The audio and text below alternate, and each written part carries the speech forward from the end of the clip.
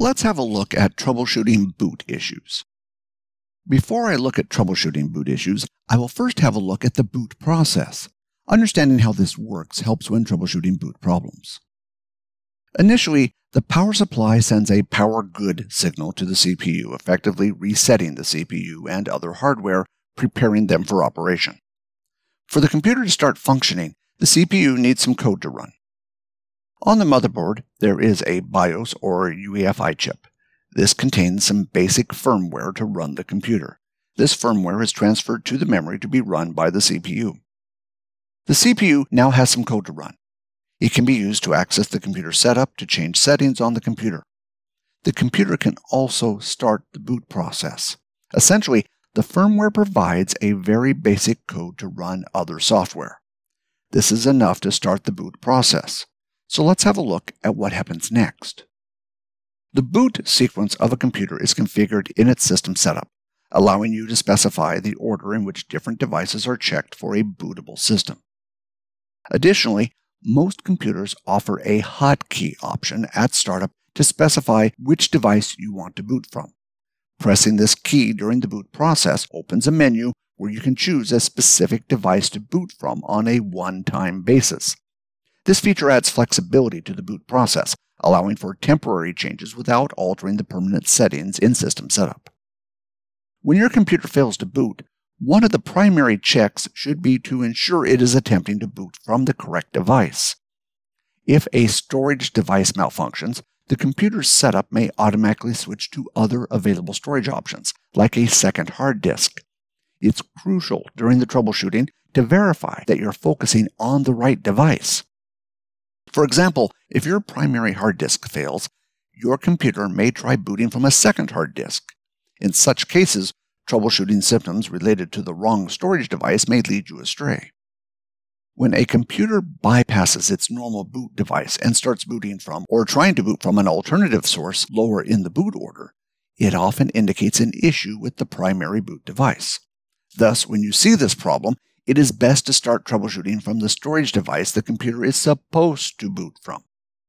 Here is a practical example to illustrate how boot issues can arise. I was once involved in migrating company data from internal RAID storage to a storage area network, or SAN. The migration was successful. The server was configured to boot from the SAN rather than the internal RAID. This transition went smoothly and the server operated well after the change. After a few days of the server working well, we had a power blackout. The UPS did its job correctly and shut down the equipment, and we just had to wait for the power to come back on. The power came back up and the server started up. However, the server started faster than the SAN did. Thus, the server failed to boot from the SAN and went to the next boot device, which was the internal RAID. The server was thus running off the internal RAID, which contained data from before the migration. Unfortunately, we never noticed what had occurred until we got a phone call from the user saying there was something wrong with the data on the server. We quickly shut the server down, disabled it from booting from any other device other than the SAN, and started the server up again. The lesson to be learned here is that when supporting computers, if you have multiple boot devices, consider disabling ones that you don't need. Most modern computers will support pressing a key on startup for the rare occasion you want to boot off another device. Let's consider what happens when the computer tries to boot from a storage device. Computers use two methods for loading the operating system. The older approach involves reading the first sector of the hard disk, known as the boot sector. All BIOS systems supported this method. UEFI, the modern equivalent of BIOS, also supports booting from boot sector when Compatibility Support Module, or CSM, is enabled. CSM allows UEFI to work with older hardware, but it may disable newer features like Secure Boot and Fast Boot. Secure Boot is required by Windows 11, thus CSM needs to be disabled to boot from Windows 11. When using BIOS or UEFI with CSM enabled, the initial step involves loading and executing the code from the boot sector of the storage device. A key limitation of this method is, for compatibility reasons, the boot sector is set to 512 bytes. This small size puts constraints on the amount of code that can be stored and run from the boot sector. When you boot the computer, if the boot sector cannot be found, you will get a message looking something like this. On different computers, the message may be worded a little differently. However, essentially it is saying the computer could not boot. 512 bytes is not enough to boot an operating system, but it is enough to load something that can. Let's have a look at the next step. The 512 bytes in the boot sector are sufficient to load the bootloader, which is a small program that loads the OS. So the boot sector loads a bootloader.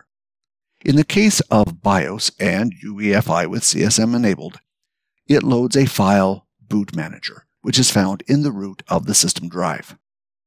Thus, the next thing that can go wrong when booting the computer is this file having been deleted or corrupted. It is unlikely that CompTIA will ask you specific questions about the bootloader. They might include more general queries on the topic. Understanding how the bootloader works is valuable for troubleshooting boot-related issues. The bootloader often provides a menu, allowing you to choose which operating system to load or to modify boot options. For instance, the Windows bootloader has an option to press F8 to access various troubleshooting features. This is particularly useful when there's only one operating system installed, as the boot menu might not always be visible. Pressing F8 brings up options like Safe Mode, which starts the computer with essential drivers only. If your computer is not booting, you may be able to boot into Safe Mode and fix the problem. Safe Mode is often essential for fixing problems with faulty device drivers. In the case of UEFI, it can read files directly from certain partitions. On a UEFI system, there will generally be a partition with the bootloader on it. UEFI can directly read a bootloader, eliminating the need for a traditional boot sector. This capability frees it from the 512-byte limitation. You can see that when you break it down, BIOS and UEFI both load a bootloader. BIOS requires a boot sector to bootstrap the bootloader, whereas UEFI does not. Let's now have a look at a problem you could potentially come across and how to fix it. In this example, I have a computer running Windows 10. You will notice that when the computer was set up, two partitions were created. The first partition is System Reserved and contains boot configuration, Windows Recovery, and reserved space for BitLocker. The second partition, the much larger one, holds all the data for the operating system. The important point to take away here is that there is no partition which contains the EFI bootloader file. At the moment, the computer is booting using the boot sector, but has no way of booting using the EFI bootloader. It is possible to have the computer set up for both, but more on that later in the video. In this example, it has been decided to upgrade the computer to Windows 11. In order to do this, some changes will need to be made to the computer setup, so I will restart the computer and press Delete to enter the setup. Windows 11 has different hardware requirements than Windows 10. In order to upgrade to Windows 11, I will need to go to Settings and then select Advanced. On your computer, the location of the settings may be different, or they may be named differently, assuming your computer supports the hardware requirements for Windows 11. I will next select the option Windows OS Configuration. You will notice that the computer is set up to use Compatibility Support Module, or CSM. CSM allows legacy features like using the boot sector to boot the computer. In order to upgrade to Windows 11, I will need to change this to UEFI. There are two reasons for this change.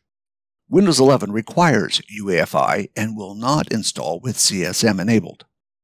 Windows 11 also requires Secure Boot, which on this computer won't run in CSM mode. I will now select Secure Boot. Once in Secure Boot, I will enable it. I will get a bit of a cryptic message, basically saying a restart is required before keys can be loaded in the Trusted Platform Module, or TPM. When making changes to the computer setup, sometimes a restart may be required. Before I reboot the computer, I will first make sure the TPM is enabled, which is required by Windows 11. To do this, I will go back to the previous menu and select Security. I will next select Trusted Computing. You can see that Security Device Support is enabled, which essentially means the TPM is enabled. Everything is ready, so I will restart the computer. Since there is no UEFI partition to load the bootloader, and I have disabled booting from the boot sector, the computer won't be able to boot. An interesting feature with this particular computer is that when it does not detect any storage devices it can boot from, it will take you straight into the computer setup. Most computers will not do this, rather they will display an error. To illustrate this better, I will reboot the computer and press the F11 key to enter the computer's boot menu. You will notice on the boot menu there is only the option for the computer's setup. No other bootable devices have been detected. So the problem is, we have a storage device that will only work with CSM enabled. However, we need to enable UEFI in order to upgrade to Windows 11. To solve this, I need to install the UEFI boot files on the drive in order to boot the computer. I will use a USB stick with Windows 11 installation files on it and restart the computer. The computer will boot into the Windows 11 setup. I could also use a boot disk like Windows PE. Once I get to the first screen, I will press Shift F10 to open a command prompt. I will execute the mbr2gpt command, which converts the existing MBR partition to GPT and also creates an EFI partition in the process which will hold the boot files. Our booting issue stems from the absence of an EFI partition with a bootloader. It is important to note that while this conversion is generally safe, there's a potential risk for data loss, so ensure you have backed up important data before proceeding. I will now exit Setup and reboot the computer. The computer will restart, and this time Windows will boot, and I will be able to log in to Windows. I will now open Disk Management from the Start menu. The disk now has 3 different partitions on it. The first is the recovery partition. This was there previously. The new partition is the EFI partition, which contains our EFI bootloader. You can see the difference. Essentially, the tool shrunk the system reserved partition to make space for an EFI partition. Once the EFI partition was created, the required files were copied onto it. Hopefully, if something were to happen to the EFI partition, you would be able to find a tool to recreate it for you. Otherwise, you may have to do the process manually. Now that we understand how the initial boot process works, let's look at what else can go wrong during boot up. When your computer is booting up, hopefully you won't get a blue screen error. The official name is stop error. The unofficial name is blue screen of death. There are many different causes for this kind of error. The error may be caused by a hardware fault. In order to fix a problem like this, you will need to find the hardware that is causing the problem. In order to do this, remove additional hardware, or if that fails, you can attempt to disable hardware in computer setup. You are essentially removing or disabling hardware until you find the one that is causing the problem. The problem may be caused by a device driver fault. Device drivers work at a low level of the operating system and often have direct access to the hardware. If there is a problem with the device driver, it can cause a stop error. In order to fix this problem, you can boot the computer up in safe mode. Once in safe mode, you can update or remove the device driver causing the problem. If you have recently made a change to the computer, which is then causing a problem, you can use System Restore or restore the computer from a backup. Here you are restoring the computer back to a time when it worked. Hopefully, this will fix the problem. For the exam, if you get a question on boot issues, it will probably be very general in nature.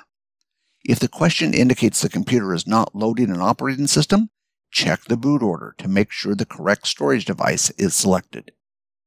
If you see anything mentioning boot sector, bootstrap, or bootloader, or something referring to the first step in booting the operating system, they are all referring to the same concept.